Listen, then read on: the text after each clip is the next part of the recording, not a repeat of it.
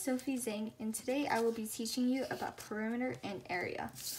Let's focus on perimeter first. Perimeter is the continuous line forming the boundary of a closed geometric figure. Let's first look at how to find a rectangle's perimeter. A rectangle has two parallel sides and 4 right angles. And the formula to find perimeter is P equals 2W plus 2L. L stands for length and W stands for width. Let's look at this example right here. You can see a rectangle as it has 2 parallel sides, 4 right angles, and you can see that the rectangle RSTU has a length of 8 and a width of W. You can see that the segment RS is equal to 8 and ST is equal to 4. Now let's look at the formula right here. P equals 2W plus 2L. Now let's plug in the numbers. W is equal to 4, L is equal to 8. P equals 2 times 4 plus 2 times 8. And 2 times 4 equals to 8, and 2 times 8 equals to 16. So 8 plus 16 is 24. So the perimeter of this rectangle right here is 24. Let's look at a different example. How do I find the perimeter of a square?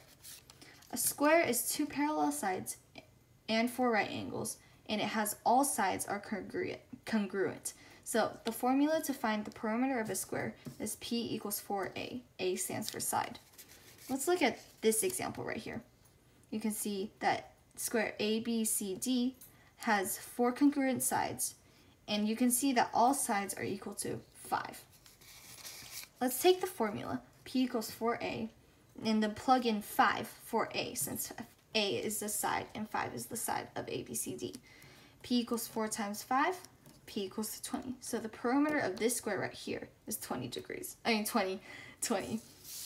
Okay, and then let's look at area. Let's focus on area now. Area is the number of unit squares that can be contained within it, okay? So let's look at rectangle. How do I find the area of a rectangle? Now, we'll use this formula. A equals L times W. L stands for length and W stands for width. Let's use this example right here. Now, if you look closely, there's a length of 5 and a width of 2. We take those two numbers and plug it into the formula. A equals L times W. A is equal to 5, since 5 is the length, and 2, since 2 is the width. 5 times 2 is equal to 10. So the area of this rectangle right here is 10. And if you count closely, you can see 1, 2, 3, 4, 5, 6, 7, 8, 9, 10. 10 unit squares. Okay, and then after a rectangle, let's learn how to find the area of a square. The area of a square uses this formula, A equals A squared. A stands for side. Let's look at this example. You can see that all sides are equal to 3. All sides are 3. And if you take the formula and plug 3 into the place where A stands, A equals A squared. A equals 3 squared, since 3 is the side length.